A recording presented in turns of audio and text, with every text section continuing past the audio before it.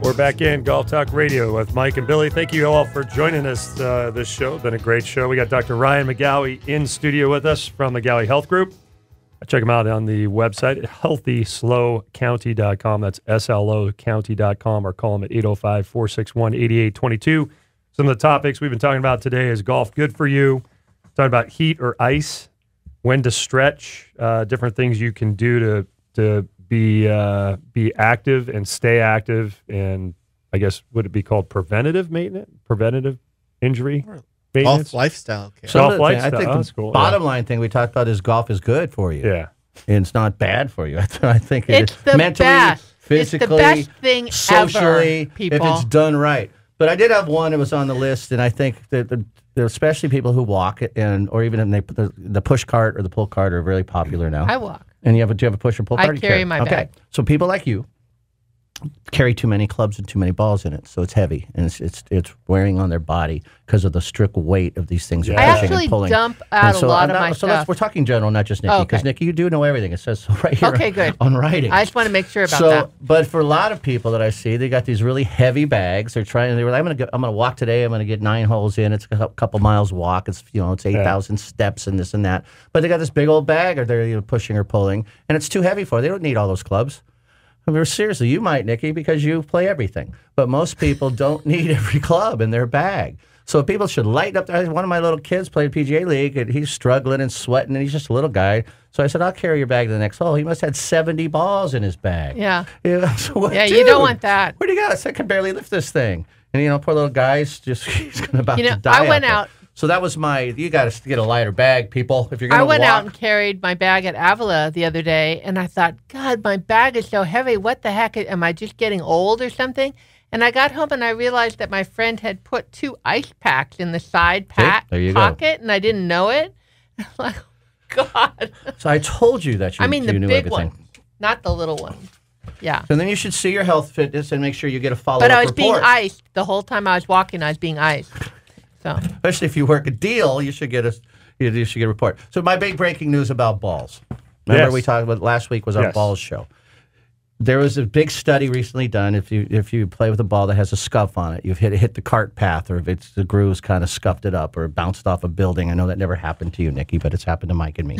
Yes, it has. Does it affect the flight? It happens to me, Billy. It basically doesn't affect the flight at all. So people are too picky about this. As Titleist rep said, our normal rule of thumb for a regular golfer, and talking about the average player, as long as as paint loss, scuff, or defacement of the golf ball is less than the size of a dime, right? Just a little scrape, you're good to go. It has no effect. And they hit balls with the machines and did all the testing. Really? So if you get a little scuff mark, don't panic. Don't need another ball. You should have seen the ball I found last night on the golf course. I should have kept it. Oh, you should have. A little more than a dime, was it? I told you we should go back and get it. It was a dog's fetch ball, golf ball. Unbelievable. Shoot up. It had a really interesting dimple pattern. It was perfectly bit into all the way around. That's too cool. So it should be my ball collection. You see? I know. It would have been perfect. I threw it back to the dog because he started chasing me. I didn't want to get bit. Yeah. I would like to conclude this that I mentioned it earlier, that I think golf is good for you, that more people should play. Just use the precautions that we talked about, get some proper technique, and it's great for you mentally and socially. It truly is. If you like to think about things and you like to create, like playing chess, if you will, you have a plan, you like to make plans and achieve those plans. Is that what my problem is? You don't play chess. You play more like checkers. So, I'll play chess. I think it's an extremely healthy game for people. And it is. There are a lot of injuries, but I don't think they're golf related. I think if they do the precautions.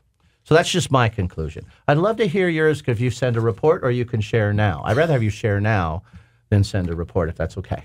I like everything you said. Really? Mm-hmm. Come on. See, you bring it. So you brought in a doctor. You should point counterpoint. Golf also teaches you very important skills in life, as we know from the first tee. Like there's times where you have to have a lot of perseverance to go on with golf. You've got to be able to accept defeat and failure and get up the next day and do it again. Yep. And full circle. Except defeat. The social part. Did you hear that, Bill? Yeah, except defeat. Defeat. Yeah. Defeat. I sent that to you earlier. Pictures of defeat. Yeah, we started with posting. That's where it goes. Have you posted yet? No. Jeez, man. So I don't play competitive golf that much anymore, but the biggest thing is the social. When I played Montecito, it was social, it was fun, played with friends. And I'm playing with you on the 8th in a scramble tournament again. We're going to go down and play on the 8th. Calendar. What time is that? I don't know, 10 o'clock, something like that. I'll tell you. But we played last year in that event. So, but that's good. It's fun. It's just get out there with your buddies and laugh and, and enjoy the day. I think that to me is healthy to get away from the stresses of work or whatever else you got going in your life. The game is not stressful for me. It was when I was playing competitive golf. High expectations, not enough outcome for that. Stressful. Right? So you're thinking, I got to make this putt to make this check, blah, blah, blah. Now let's just go out and have a good time. And I think it's healthy to get out and do that. And so I don't know if would you agree with that, Doc? I do.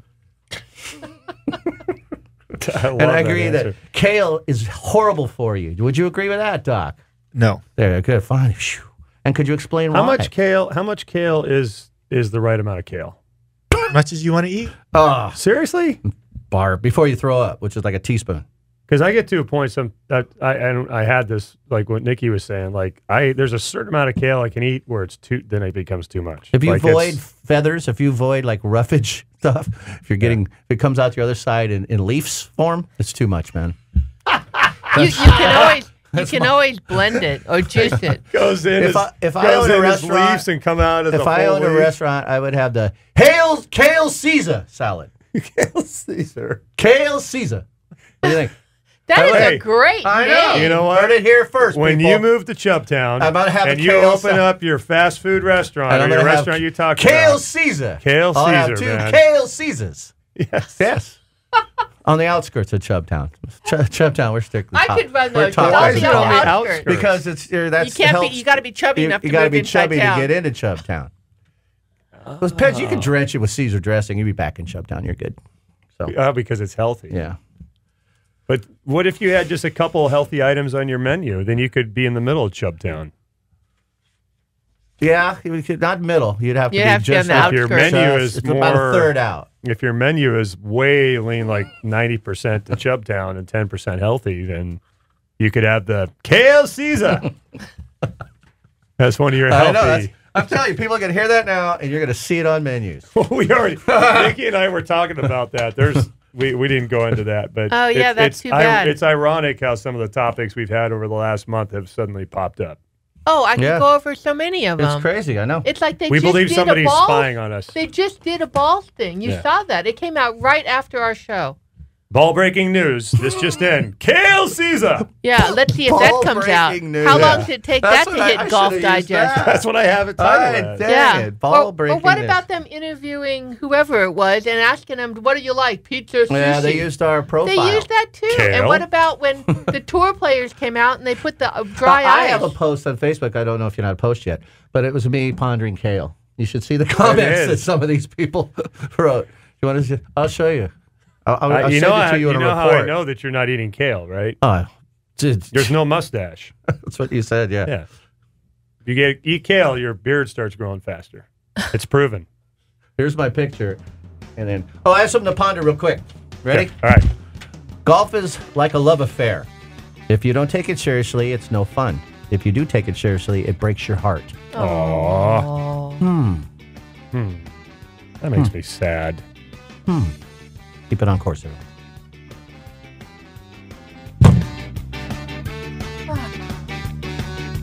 Thank you for listening to Golf Talk Radio with Mike and Billy. Be sure to visit our partners on the web, TaylorMade Golf, Slick Sticks, PasoRoblesGolfClub.com, McPhee's Grill